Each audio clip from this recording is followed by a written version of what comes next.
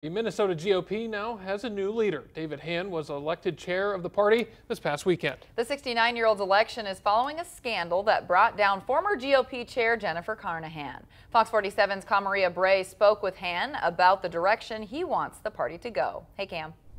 Hey, well, Hann is a former Eden Prairie state senator and minority leader. He served in the legislature for more than 10 years. He says he is ready to take on this new role and pick up the pieces left behind from the former GOP chair. He's no new face. We're very proud of our state. We're proud to represent our state, and we are here to do the work of the people.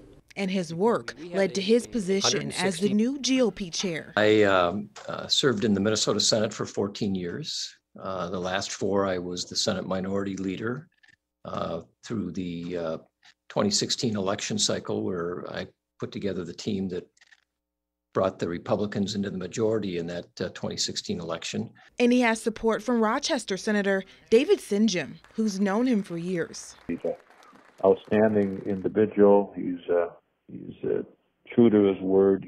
Hann hopes to restore confidence in the party after the former GOP chairwoman, Jennifer Carnahan, resigned following a connection with GOP donor Anton Lazaro, who was charged with sex trafficking of minors. Well, there are concerns, I think, that some people have, but part of it is just to restore confidence that we're in good shape financially. We still need to raise money, of course, just to make sure we've got the infrastructure in place and the resources we need to help our candidates win election in the next year.